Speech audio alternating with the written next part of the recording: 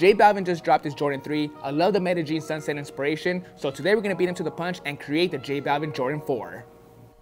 Gradient colors and custom J Balvin Jordan 4 back tabs are on point, but we're getting ahead of ourselves. Let me show you how it's done. First things first, we're going to take out the laces and insoles so we can start taking apart these shoes.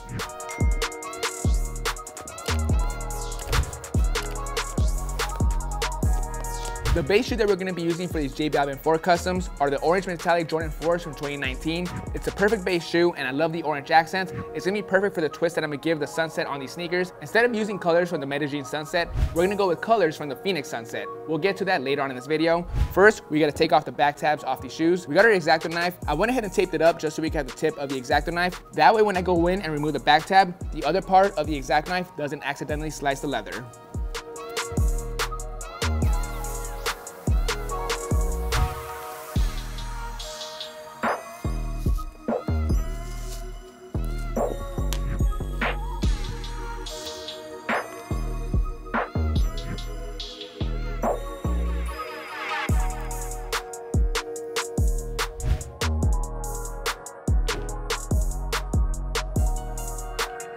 Got the back tabs off, no issue with that. We'll save these for a future project.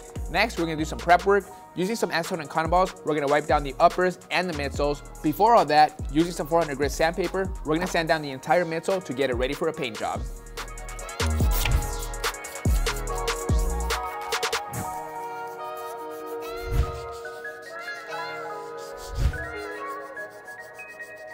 Let's prep the uppers. The only areas to stay away from is the orange chrome because the acetone will wipe that away.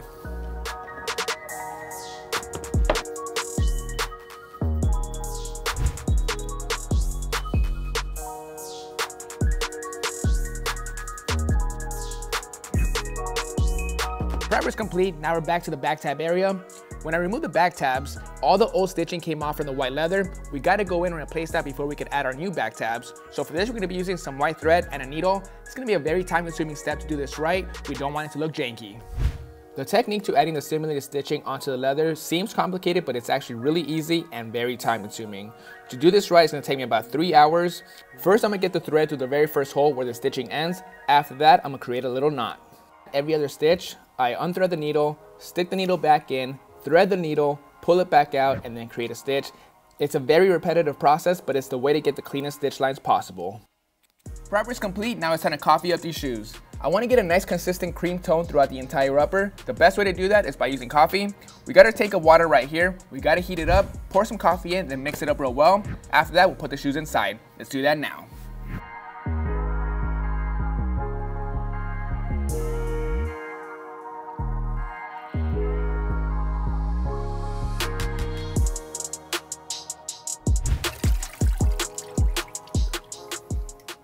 All right, after about 2 hours, we got the shoes out of the coffee. These look great. We got a nice consistent cream throughout the entire shoe. Now we got to put them in the washing machine with our laundry bag and detergent to fully flush out the coffee and smell.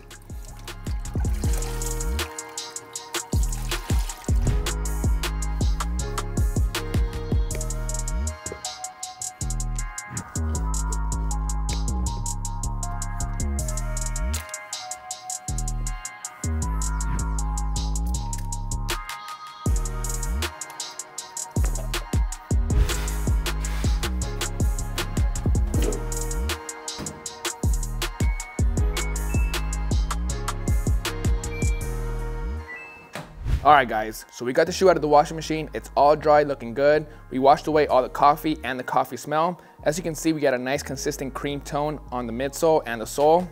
Same thing with the netting. I love that tone. Sock liner looks great. The one thing I'm not too happy about is the leather. In some areas, it's nice and beige. Other areas, such as the side, it's very white still. I'm not a big fan of it. So we're gonna tape off everything but the white leather so we can go in with some cream paint to even it all out.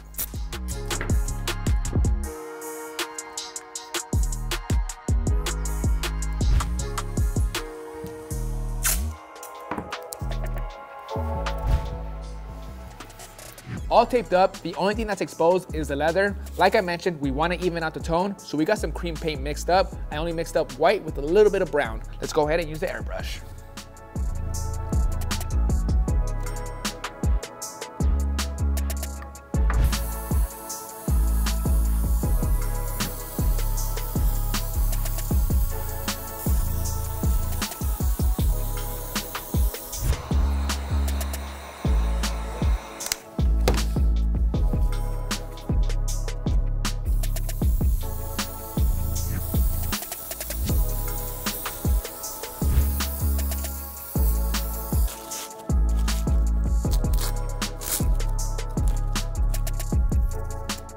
Got the tape off. I love how the uppers turned out. We got a nice consistent cream throughout the entire shoe. Now we're on to the back tabs. Shout out to All Shoes Matter on Instagram. He did a beautiful job creating these. These were made fully from scratch. He did a lot of work to create these. He had to design them, 3D print, cast and mold to get them to this point. As you can see on one of the back tabs, we got the J Balvin smiley face logo. And on the opposite, we got the Nike Air. If you need any custom back tabs, make sure to check out All Shoes Matter on Instagram.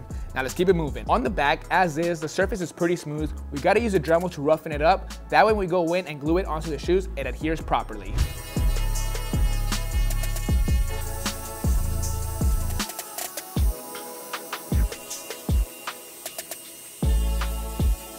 Prep is complete on the back side. Now we're on to the front side. We gotta get ready for the paint job. First, we're gonna be using some 400 grit sandpaper. We're gonna go over the entire thing. That'll be part of the prep work.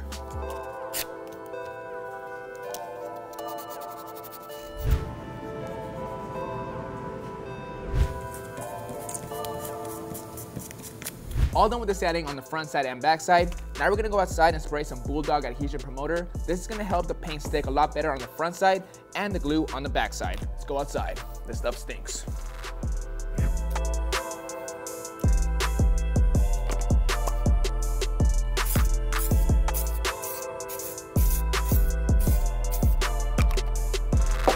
Onto the stitching. We're not gonna directly sew this back tab onto the shoe. We gotta add some simulated stitching. So we gotta use some white thread and a needle. Pretty simple stuff.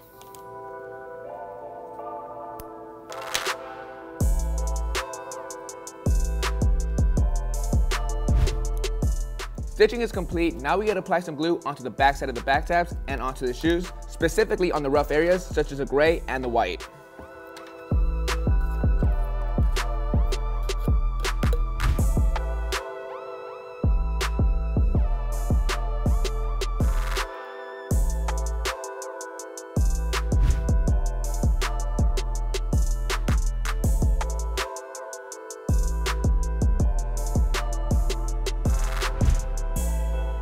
Alright, it's been about an hour since we let the glue cure. Now we're gonna attach it onto the shoes. For the Nike, we're gonna put it on the left shoe, and the J Balvin tab, we're gonna put it on the right shoe. Let's heat it up and stick it together.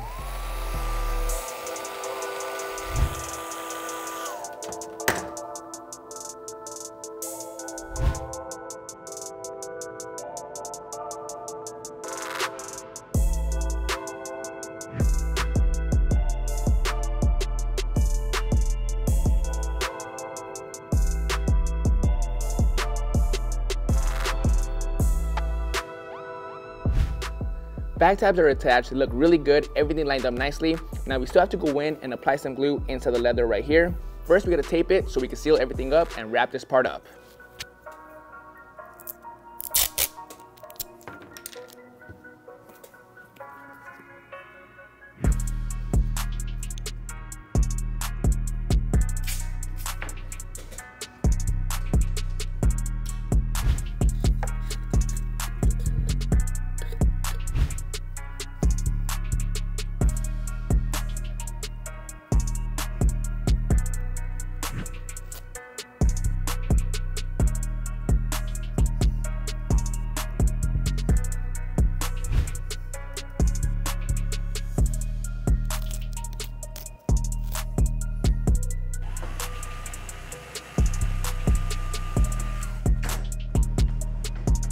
Back tabs are fully installed. These are looking really sick. As is, they kind of look like off-white Jordan 4s. We still have to go in and apply the paint job. The reason why I didn't do the paint job before I installed them onto the shoes is because I didn't want to risk getting any glue on the paint job. It's going to be a gradient, so it will be really hard to touch up in case I got any glue in those areas. I didn't want to risk it, so we'll do that later. First, we're going to tape off the midsole, then we'll come back to the back tabs later.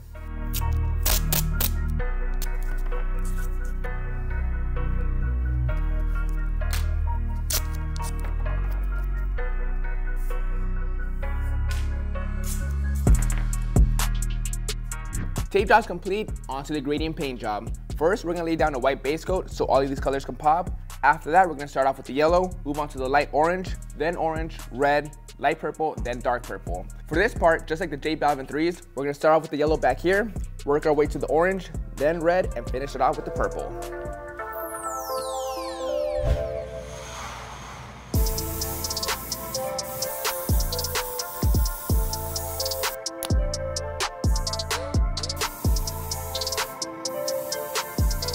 Typically when it comes to a sunset gradient, I always start with the lightest color, which is yellow, and work my way up to purple, one darker color at a time.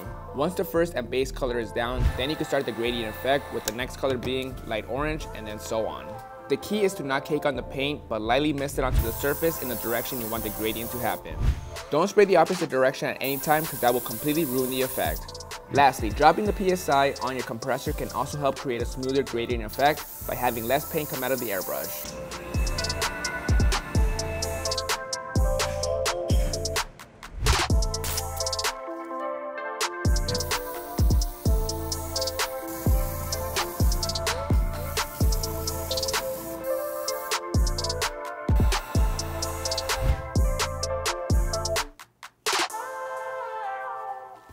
Alright guys, that's how it's done. We got a nice, beautiful, consistent gradient. We started off with the yellow, worked our way to a light orange, red, violet, then darker purple.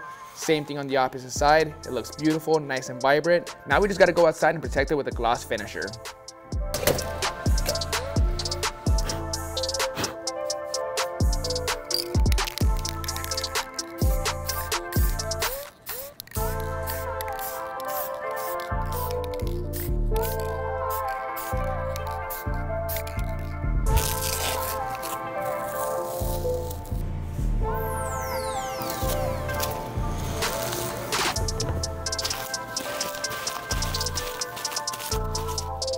Gradient's complete, now we're on to the back tabs. First, we gotta do some taping so we can lay down the paint job.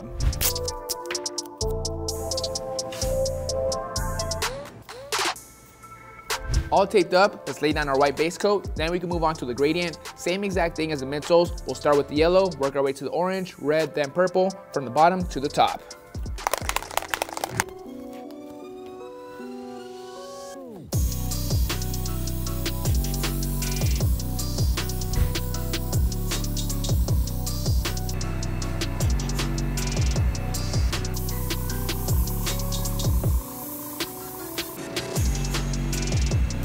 I'm gonna use the same technique I did for the gradient paint job for these midsoles on these back tabs. The only change is the direction of the gradient, which will be from down to up.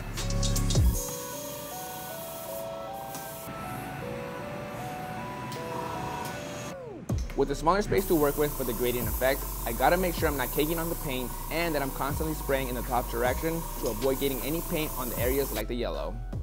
Having the PSI on medium level on my compressor is also key to getting a nice smooth gradient effect.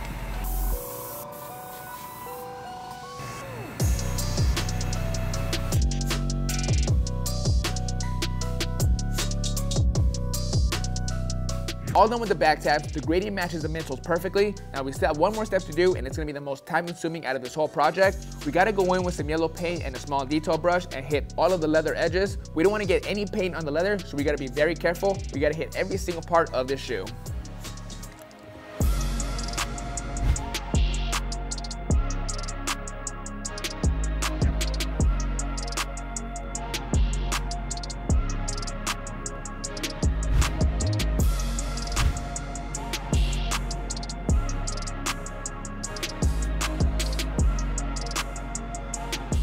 All done with the yellow trimming. This part came out perfect. They look identical to the J Balvin Jordan 3s. For this part, it took two different things, a steady hand and tons of energy. Shout out to Ghost. Let's lace him up.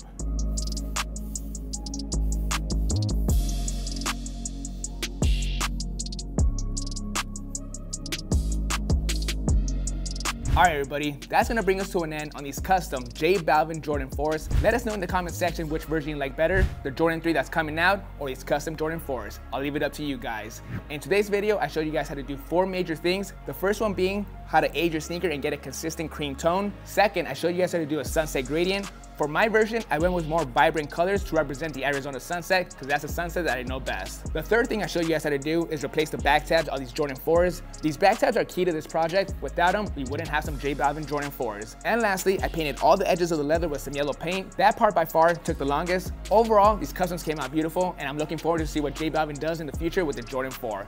Hope you guys enjoyed this video. I'll catch you guys next Monday. See y'all.